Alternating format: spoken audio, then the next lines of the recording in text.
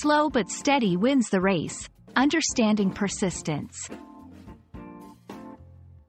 Hello, everyone. Welcome to our English language learning series.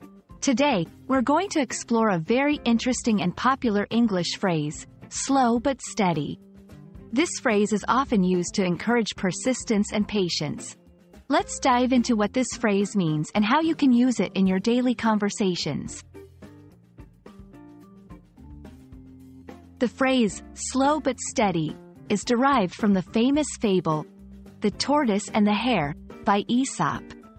In this story, a slow-moving tortoise wins a race against a fast but overconfident hare. The moral of the story is that you can be more successful by doing things slowly and steadily rather than quickly and carelessly. This phrase teaches us the value of consistency and perseverance. Slow but steady can be used in various contexts.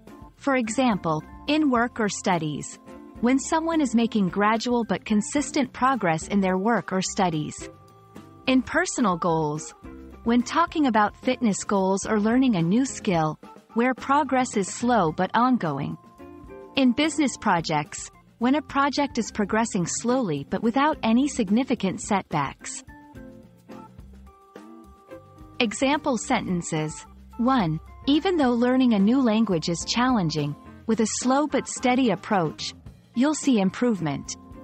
2. Our company's growth is slow but steady, which is a sign of sustainable development. This section highlights the importance of being patient and persistent in achieving long-term goals.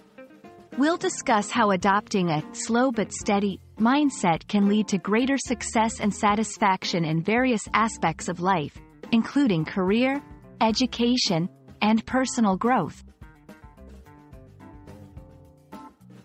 Thank you for watching. Remember, in the journey of learning and growth, being slow but steady often leads to the best outcomes. Stay persistent, keep learning at your own pace, and you'll surely achieve your goals. See you in our next video.